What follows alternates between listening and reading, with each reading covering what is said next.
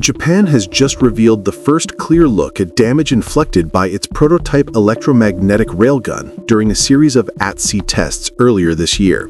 And the results show how rapidly the country is advancing toward a real operational railgun capability.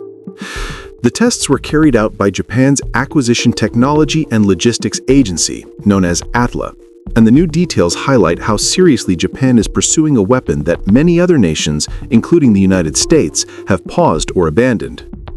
During the summer trials, ATLA mounted the railgun on the rear flight deck of the JS Asuka, a unique 6,200-ton test-bed warship used by the Japanese Maritime Self-Defense Force.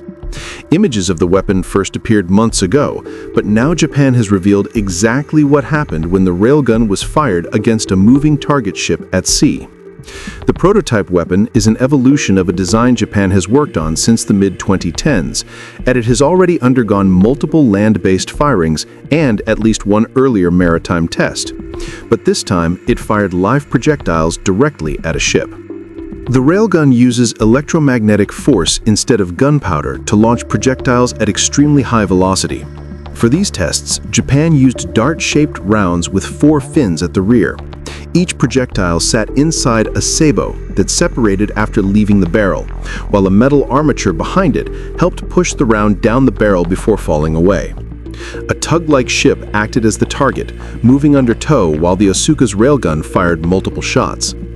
The clean, cross-shaped holes on the target's hull show that the fin-stabilized projectiles flew with precision and stability. Japan also fired rounds at a 45-degree angle to collect data on ballistic performance at higher elevation. The entire system was operated remotely using a camera mounted under the barrel. A second high-speed camera, a small radar, and other sensors on the Asuka gathered additional data, while a drone recorded the test from above. Atlas says the test helped engineers understand not only how the weapon behaves when fired at sea, but also how it interacts with a real naval platform. The current setup is temporary and involves 4 large shipping containers full of supporting equipment, including power and cooling systems. A future operational version will need to be fully integrated inside a warship, which will require significant space and design modifications. Japan's biggest breakthroughs so far include achieving a barrel life of more than 200 rounds at speeds of around 2,300 meters per second. Barrel erosion has always been a major challenge for railguns worldwide, and surpassing the 200-round mark is a major milestone. Power and cooling remain difficult issues, and ATLA openly acknowledges that several technical hurdles still need to be overcome. But authorities also say that the program is clearly progressing, and Japan remains committed to pushing forward. The potential benefits of a working electromagnetic railgun are huge. A naval railgun could offer rapid-fire defense against air threats, long-range precision strikes against ships and land targets, and a massive magazine depth at a fraction of the cost of traditional missiles.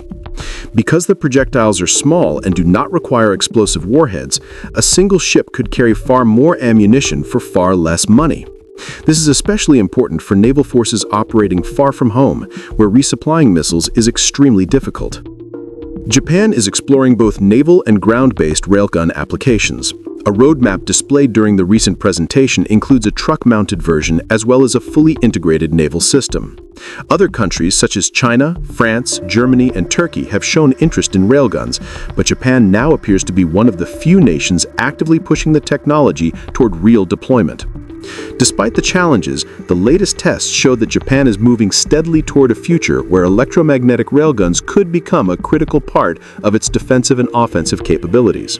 With the ability to fire ultra-fast, low-cost projectiles that can engage a wide range of targets, Japan sees this technology as an important tool for dealing with the increasingly complex threats of the modern battlefield, including hypersonic weapons.